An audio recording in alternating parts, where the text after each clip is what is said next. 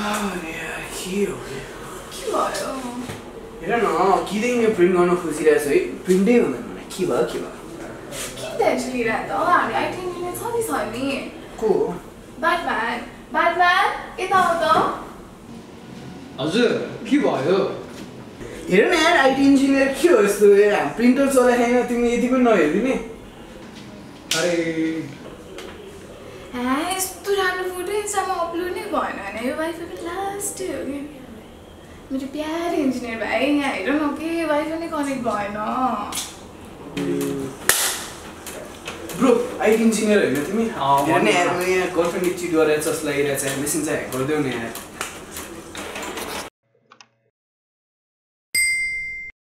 नमस्ते welcome to get another episode of Gurkha ज्ञान आज हामीले आइटी प्रोफेसनल्सहरूले के काम गर्नुहुनेछ त त्यो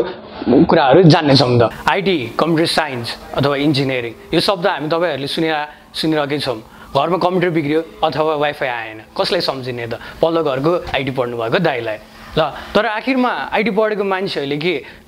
वाइफाई बनाउने र कम्प्युटर बनाउने मात्र काम गर्छन् त थाहा पाऊँ आज के गर्दैछन् त आइटी पढेका विद्यार्थीहरूले नेपालमा The first thing that the IT professionals are doing is web development. Web development भन्नाले के बुझिन्छ त Web development भन्नाले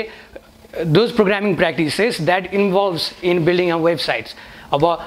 एक्चुअली अहिलेको वेब डेभलपर्सहरूले प्रोग्रामिङ गर्नको लागि के युज गरिरहेको छन् त प्रोग्रामर्सहरूले बेसिकली वेब डेभलपमेन्टको लागि HTML, CSS, JavaScript, Python, PHP programming ल्याङ्ग्वेजहरू use गरिरहेको छ तर त्योभन्दा पनि प्रोग्रामिङ ल्याङ्ग्वेज भन्दा पनि मेन कन्सेप्ट भनेको चाहिँ के हो भने तपाईँहरूले कसरी फ्लो गइरहेको छ प्रोग्रामको फ्लो गइरहेको छ एल्गोरिदम कसरी चलाउने कुन चाहिँ प्रब्लम सल्भ गर्नु कुन चाहिँ एल्गोरिदम चलाउने त्यो कुराहरू चाहिँ मेन तपाईँको फोकस हुनुपर्छ प्रोग्रामिङ ल्याङ्ग्वेज भनेको चाहिँ जस्तै अहिले I can communicate in English or मैले नेपालीमा पनि भन्न सक्छु यसरी नै that can also differ so the first thing the IT professionals are doing is web development they are busy building the internet for you to serve The second aspect the IT field is currently focusing on is on application development. Application development भन्नाले के बुझिन्छ भने हाम्रो mobile फोनमा चलाउन मिल्ने प्रोग्रामहरू र हाम्रो कम्प्युटरमा चल्ने प्रोग्रामहरू एउटै खालको हुँदैन भनेपछि हाम्रो सानो खालको स्क्रिनको लागि फिट हुने खालको अनि इन्टरेक्टिभ खालको एप्लिकेसन्सहरू बनाउन हामीले छुट्टै खालको प्रोग्रामिङ ल्याङ्ग्वेजेसहरू सिक्नुपर्छ र इन्टरेक्टिभ डिजाइन्सहरू सिक्नुपर्छ thanks to these application developers now we can upload videos on musically स्न्यापच्याट्स and share our stories at an instant more over we can spend our time easily with so many of these games that have been provided to us that constantly puts us on the mobile phone screen and makes us stare at it. The third major field that IT professionals are currently focusing on is networking and telecommunication. Networking and telecommunication भन्नाले यस्तो कामहरू बुझिन्छ जसले गर्दाखेरि चाहिँ आज तपाईँ र म बिच कम्युनिकेट गर्न सजिलो भइरहेको छ तपाईलाई कुनै बेला साथीलाई फोन गर्नु पर्यो भने यहाँको जहाँ भएको साथीलाई पनि कल गर्न सकिन्छ त्यो जसरी मान्छेहरूको बिच कम्युनिकेसनको ग्याप जसरी घटिरहेको छ नि हो यो सबलाई घटाउनको लागि काम गरिराख्नु भएको छ आइटी प्रोफेसनल्स र इन्जिनियर्सहरूले यो फिल्डमा हुने कामहरू के हुन्छ त तपाईको कुनै पनि एउटा बिजनेस होला अथवा अर्गनाइजेसन होला त्यो अर्गनाइजेसन भित्र तपाईले आफ्नो इम्प्लोइजदेखि लिएर आफ्नो वर्कको लागि एउटा इन्फर्मेसन फ्लो गर्नुपर्ने हुन्छ अब त्यो सेटअप गर्नको लागि सब एउटा कम्प्युटरलाई एउटै ठाउँमा राख्नको लागि त त्यसको बिच कम्युनिकेसन होल त गराउन सक्नु पर्यो नि हो यस्तो काम गर्छ नेटवर्क एडमिनिस्ट्रेटर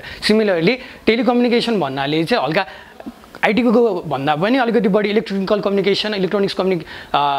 कम्युनिकेसनसँग रिलेटेड बढी हुन्छ तर त्यसमा पनि कसरी सिग्नल्सहरूलाई अलिकति राम्ररी ब्रोडकास्ट गर्न सकिन्छ अथवा तपाईँको वाइफाईको स्पिड कसरी फास्ट बनाउन सकिन्छ सेयरिङ कसरी घटाउने त्यो ब्यान्डविड्थ कसरी म्यानेज गर्ने यो सब कुराहरूलाई ह्यान्डल गर्न चाहिँ नेटवर्क एन्ड टेलिकम्युनिकेसनमा अहोरात्र हाम्रो आइटी प्रोफेसनल्सहरू खटिराख्नु भएको छ अर्को रमाइलो आइटी प्रोफेसनल्सहरूले गर्नुहुने काम के छ भने ग्राफिक डिजाइनिङ र भिडियो एडिटिङ भन्नाले त्यो सब हामीले न्युज फिडहरुमा हेर्छौं अथवा वेबसाइट्सहरुमा देख्छौं नि सब फोटोजहरु अनि भिडियोजहरु त्यो सब बनाउन त कोही न कोहीले त बनाउनु पर्यो नि त्यो झट्ट हेर्दाखेरि हामीले फोटो मात्र देखेला अथवा भिडियो बनाउन सजिलो जस्तो लाग्ला नि तर त्यसको पछाडी एडिटिङ गरेर कसरी राम्रो देखिन्छ भिडियो अथवा कुनै पनि ग्राफिक्समा कुन चाहिँ आफूले फोकस गरेको कुरालाई कसरी पप आउट गर्ने अथवा केलाई जुम इन गर्ने जुम आउट गर्ने यस्तो कुराहरुलाई देखि लिएर त्यो भनेको कन्सेप्ट मात्र भयो त्यति मात्र नभएर टुल्सहरु पनि युज गर्न सिक्नु पर्ने what are this 5 tools number 1 adobe Illustrator number 2 adobe Lightroom number 3 adobe premier pro number 4 adobe after effects र नम्बर 5 एडोब फोटोशप यो टुल्स हरू पनि लास्टमा एउटा मिडियम मात्र हो तपाईको कन्सेप्टदेखि लिएर कसरी तपाईले आइडियाजहरूलाई खेलाउन सक्नुहुन्छ that will be important if you are trying for graphic designing and video editing digital मार्केटिङको तीनटा मेजर एस्पेक्ट हुन्छ फर्स्ट सर्च इन्जिन अप्टिमाइजेसन र search engine marketing second content marketing र थर्ड भनेको सोसल मिडिया मार्केटिङ फर्स्टको बारेमा कुरा गरौँ हामीले कुनै पनि कुराहरू खोज्नको लागि के बनाएको छौँ त हाम्रो नयाँ साथी गुगल केही चाहियो अथवा युट्युबलाई पनि हामीले गुगलको साथीलाई पनि हाम्रो साथी बनाइदिएको छौँ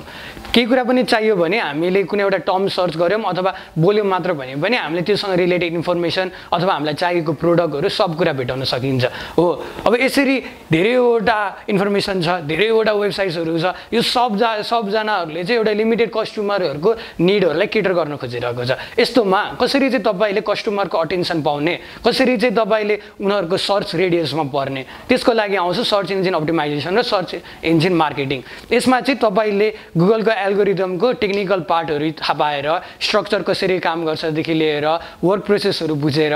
तपाईले लास्टमा आफ्ना एड्सहरूलाई चाहिँ सकेसम्म धेरै कस्टमर्सहरूमा पुर्याउनुहुन्छ यसको लागि चाहिँ के हो भने मेन भनेको हामीले सर्च इन्जिन रिजल्ट पेजको टपमा चाहिँ ल्याएर एडभर्टिजमेन्ट राखौँ त्यो भनेको सर्च इन्जिन मार्केटिङको मेन गोलै त्यही हो अब कुनै पनि फर्स्ट पेजमा छ भने त त्यसको हेर्ने प्रोबेबिलिटी बढी हुन्छ सिमिलरली अर्को छ कन्टेन्ट मार्केटिङ भन्नाले हाम्रो भ्यालु दिने कुराहरूलाई अथवा डिस्क्रिप्सन दिने तपाईको बिजनेस कस्तो खालको हो तपाईले के कस्तो काम गरिराख्नु भएको छ तपाईको कस्टमर्सहरूले तपाईसँग काम गर्नुभयो भने कस्तो फाइदा पाउनुहुन्छ हो यो सब कुराहरूलाई इन्कर्पोरेट गरेर ओभरअल ब्रान्डको इमेज बनाउने अनि लेगेसी क्रिएट गर्न खोज्ने यो काम चाहिँ कन्टेन्ट मार्केटिङको थ्रुबाट गर्छ आजकल भन्ने गर्छ ग्यारी भेनरचकले कन्टेन्ट इज करेन्सी हो साँच्चै के भने content has become the speaking currency in the digital marketing field third is the social media marketing social media भन्नाले फेसबुक र इन्स्टाग्राम मेनली बुझिन्छ बट यसको बढाउँदै गयो भने युट्युब ट्विटर लिङ्कडिन जस्ता धेरैवटा प्लेटफर्महरू आउँदै जान्छ यो सबहरूमा पनि हाम्रो अटेन्सन केही न केही रूपमा फोकस भएकै छ यो अटेन्सनलाई पनि त कहीँबाट त एड्रेस गर्नु पर्यो नि त मान्छेहरूले यहाँ दिइरहेको अटेन्सनलाई हामीले कसरी हाम्रो ब्रान्डतिर कन्भर्ट गर्न सक्छौँ अथवा कसरी एउटा कुनै प्रोडक्ट सेल गर्न सक्छौँ हो यो कुरा फोकस गर्नेलाई सोसल मिडिया मार्केटिङ भन्छ सोसल मिडिया मार्केटिङको लागि चाहिँ अहिले फेसबुक र इन्स्टाग्रामले चाहिँ एड्सहरूको लागि छुट्टै एउटा प्लेटफर्म बनाइदिएको छ जसबाट तपाईँहरूले इन्साइट्सहरू हेर्न सक्नुहुन्छ इन्साइट्स मात्र नभएर त्यो एडभर्टिजमेन्टमा कसरी बजेट राख्ने कस्तो मान्छेलाई दिने के इन्ट्रेस्ट छ कुन ठाउँमा बस्छन् यो सब कुरा गर्नलाई सोसल मिडिया मार्केटिङबाट गर्छ डिजिटल मार्केटिङ चाहिँ आइटी प्रोफेसनल्सहरूको लागि एउटा नयाँ एक्सप्लोरेसन गर्ने प्लेटफर्म हुनसक्छ जहाँ उहाँहरूले आफैले बनाउन हेल्प गरिरहेको प्लेटफर्महरूलाई युज गरेर अझै धेरै अडियन्सहरूलाई रिच गर्न सक्नुहुनेछ सो आइटी प्रोफेसनल्सहरूले तपाईँको कम्प्युटरको वाइफाई अथवा कम्प्युटर बिग्रेको बेला मात्र बनाउने काम गर्नु हुँदैन उहाँहरूले ब्याकग्राउन्डमा जे जति डिजिटल डिभाइसेसहरूमा युज भएको टेक्नोलोजी छ र तपाईँलाई इन्टरेक्ट गर्न सजिलो बनाएको एप्लिकेसनहरू वेबसाइट्सहरू छ त्यो सब बनाउन हेल्प गरिराख्नु भएको छ त्यति मात्र नभएर तपाईँलाई छुट्टै इमोसन्सहरू इन्ड्युस गर्ने ग्राफिक इमेजेस भिडियोजहरू पनि आइटी प्रोफेसनल्सहरूले नै बनाइराख्नु भएको छ so next time you ask your IT brother to make a computer know that he is also busy making other things happen. Gurkha out.